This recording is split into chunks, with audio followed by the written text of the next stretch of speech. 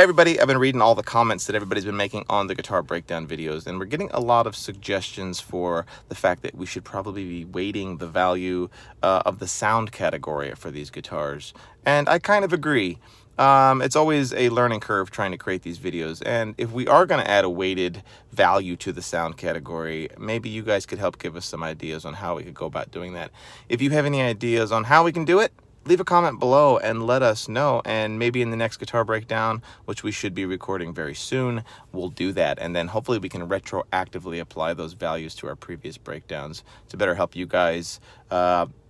understand how these guitars stack up against each other. So let us know in the comments, and maybe we can come to a good way to do this that's nice and fair for everybody.